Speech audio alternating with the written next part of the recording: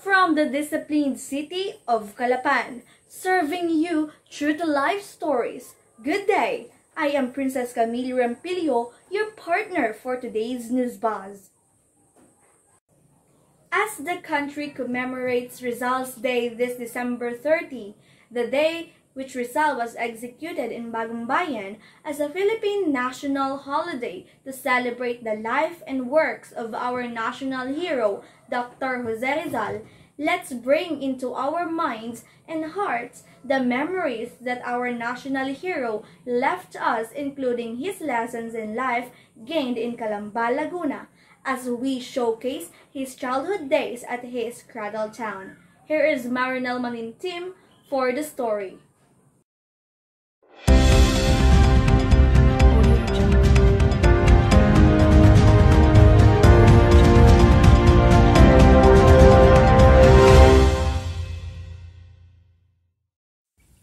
In order to commemorate the heroism of our national hero Dr. Jose Rizal every December 30, the country remembers his sense of nationalism and patriotism for his fatherland, Pilipinas, during the Spanish colonization.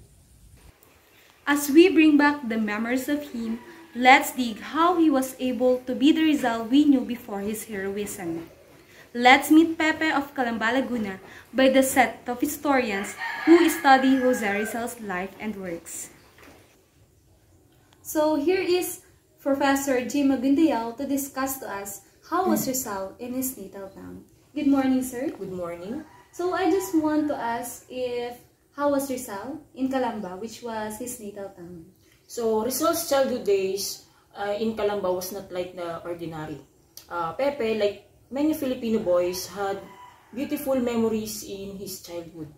His was a happy home, filled with parental affection, impregnated with family joys, and sanctified with prayers.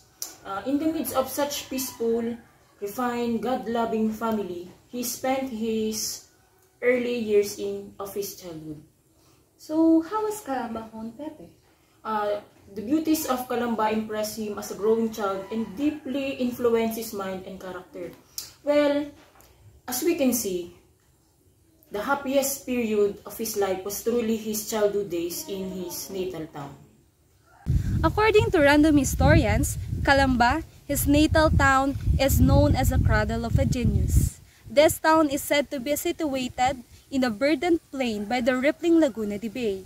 A few kilometers to the south is the legendary Mount Makiling, and beyond this mountain lies the coffee-producing Batangas, while at the north, a lake of poems and song, and beyond the lake, the famous mountain shrine of Miraculous Lady of Peace and Good Voyage is magnificently located.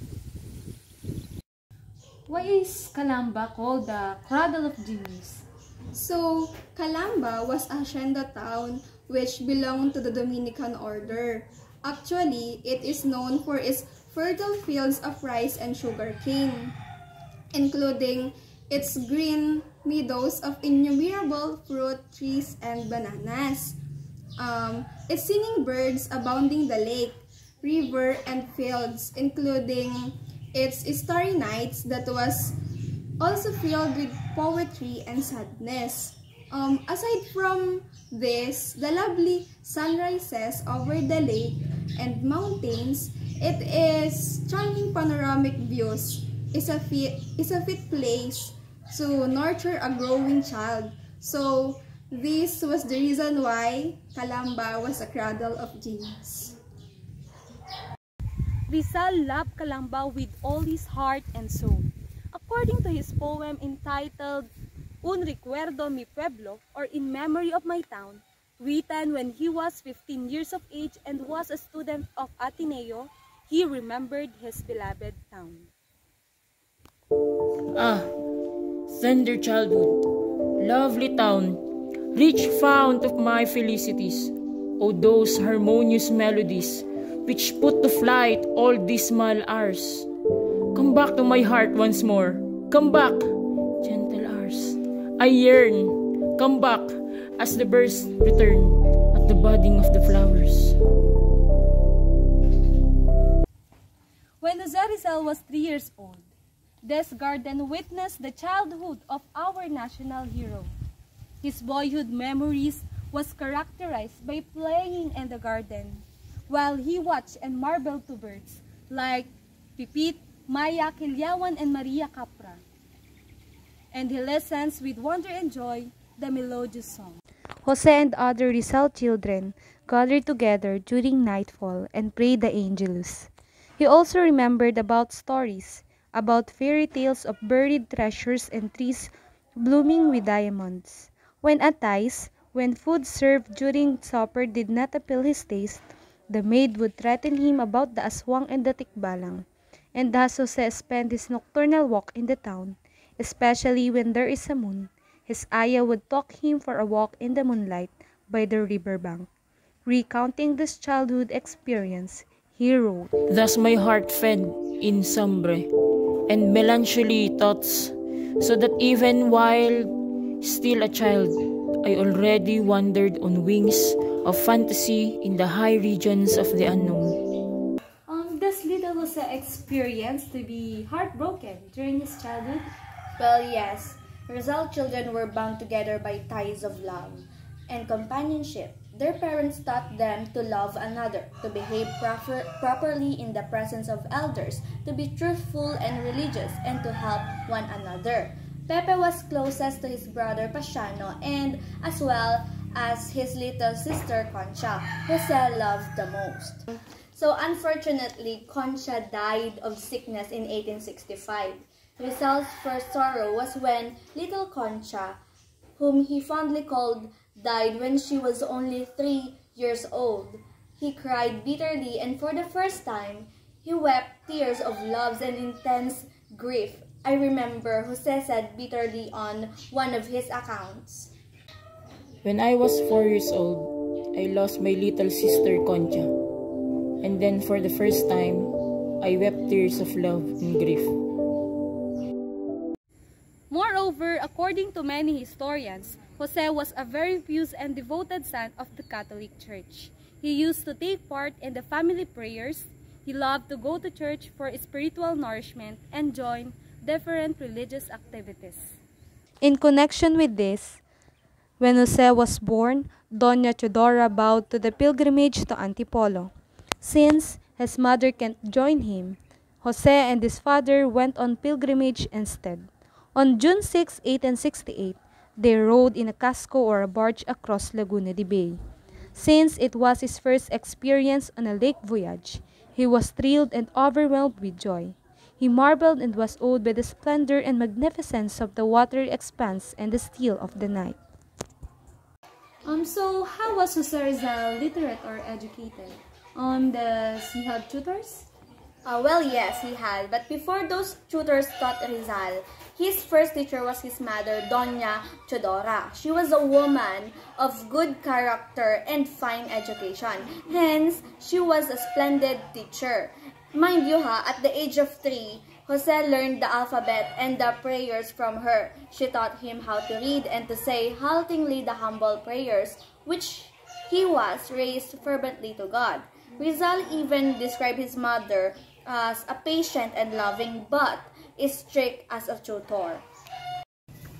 Jose was indeed a kind of a boy. Aside from this, we are all aware with the story of the moth, which gained popularity because of its lesson and its connection with our national hero. So what is really the hidden thoughts behind the story of the moth? Well, that story starts with this. Doña Teodora used to tell stories to her children before going to bed. In one occasion, she narrated to Jose the story of the young moth, which had made an imprint and profound impression in his mind at an early stage of his life. So, what happened? One evening, all members of Rizal's family went to bed early, except his mother and him. The room was dimly lighted by the flickering light from a coconut oil lamp on the table. For him, the light seemed more beautiful and had grown more dazzling and attractive. So, from this story, the story of the moth, what Rizal learn? Well, he knew why the moths circled the flame. The tragic fate of the young moth, attracted to the splendor of the light, that died a martyr to its illusion, left a profound impression on Rizal's mind. For him, such noble death was justified, upholding that to sacrifice one's life for an ideals is meritorious and exemplary. Well, that is quite impressive. So is it true that Jose, at the very young age, started to expose his artistic talents? Yes, it's true. Since early childhood, Rizal revealed his God-given talent for art.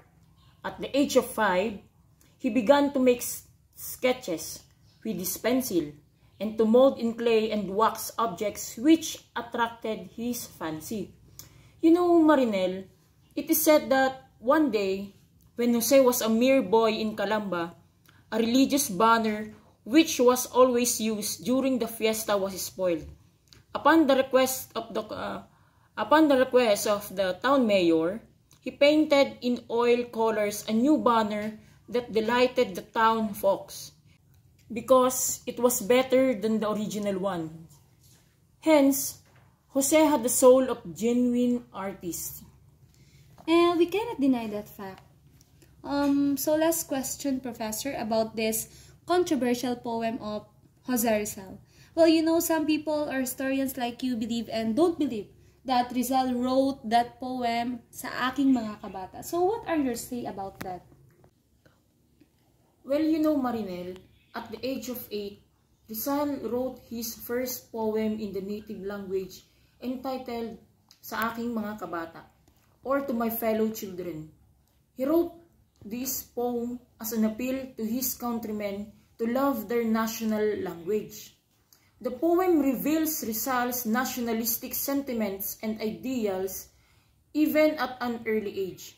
In poetic verse, he proclaimed with profound feeling that a people who truly love their native language as a part of their culture will undoubtedly strive for liberty, like the bird which soars to freer space above, and that Tagalog is equal of English, Latin, Hebrew, French, Spanish, and any other languages. However, as you see, the authorship of Rizal in the poem Sa Aking Mga Kabata is suspicious and questionable, according to some historians. Why? Because Rizal wrote many things in his life.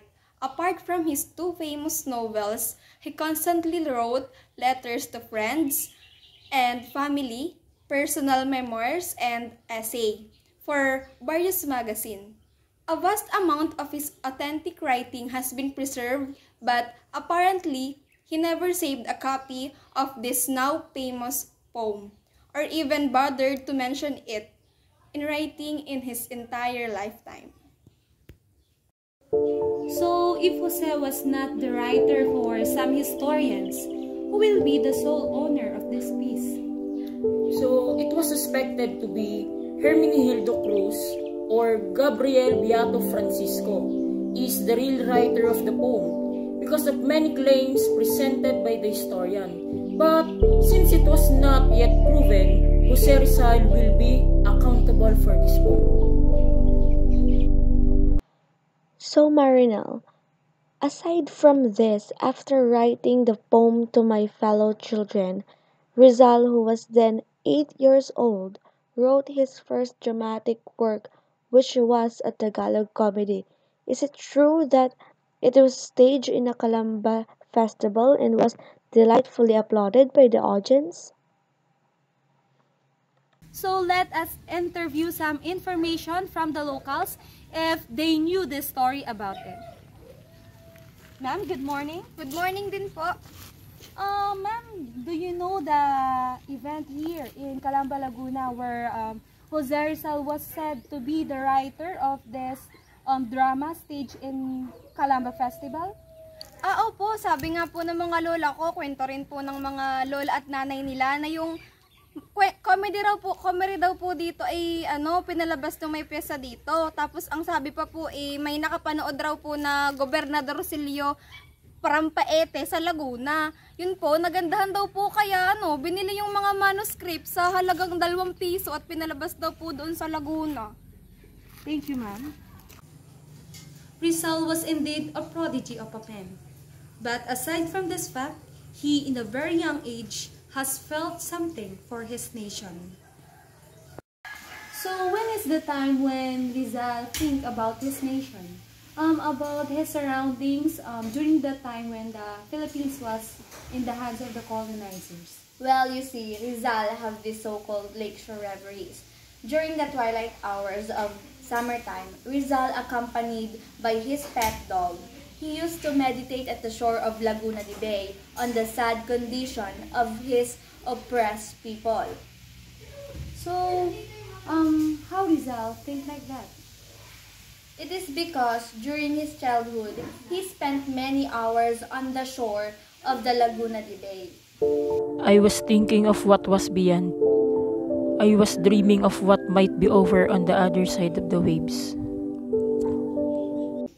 Because almost every day in his town, he saw some Guardia Civil, lieutenant, cunning and enduring some unarmed and inoffensive villagers.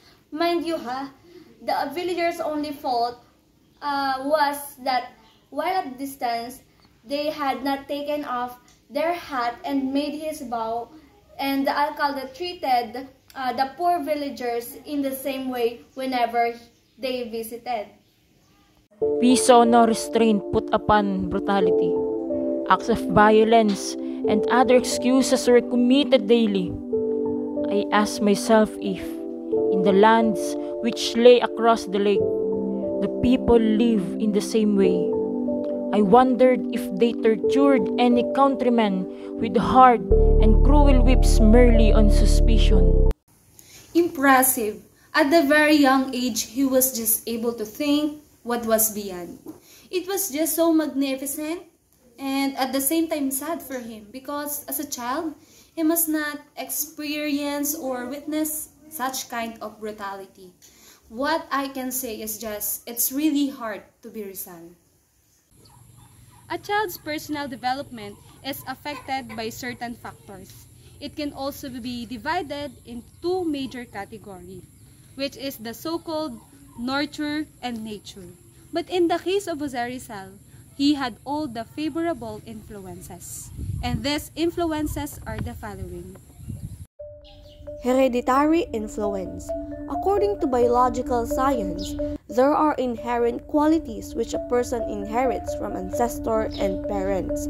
From his Malayan ancestors, Rizal evidently inherited his love for freedom, his innate desire to travel, and his indomitable courage. From his Chinese ancestor, he derived his serious nature and love for children. From his Spanish ancestors, he got his elegance of bearing and gallantry to ladies. From his father, he inherited a profound sense of self-respect and the love. Mother, he inherited his religious nature and the spirit of self-sacrifice and the passion for arts and literature. Environmental influence. According to psychologists, environment as well as hereditary affects the nature of a person. Environmental influence includes places, associates, and events. The scenic beauty of Calamba and the beautiful garden of Rizal family simulated the inborn artistic and literacy talents of Jose Rizal. The religious atmosphere of his home, fortified of his religious nature, his brother Pasiano instilled in his mind the courteousness and kindness to women. The fairy tales told by his ayah during his early childhood awakened his interest in folklore and legends. Above all, aid of divine providence. Greater than hereditary in environment in the rate of man is the aid of divine providence. A person may have everything in life, brains, wealth, and power, but without the aid of divine providence, he cannot attain greatness in the annals of the nation. Rizal was providentially destined to be the pride and glory of his nation. God had endowed him with the versatile gifts of a genius, the vibrant spirit of a nationalist, and the valiant heart to sacrifice for a noble cause. Rizal was indeed born and nurtured to be a hero. As we commemorate this day when we witness his heroism, we must not forget that as a part of Filipino nation, we must give and act compassion for our fatherland. We don't need to die just to prove that we are a hero, because caring and thinking for our nation's future and acting on it with the heart of being a Filipino, with nationalism, patriotism, and love for the country, we could be the hero of our own. This is Marnel Manim team for the Insiders Documentaries. Back to studio. Thank you, Marinal. Again, from the disciplined city of Calapan, serving you true-to-life stories, I am Princess Camille Rampilio. Good day.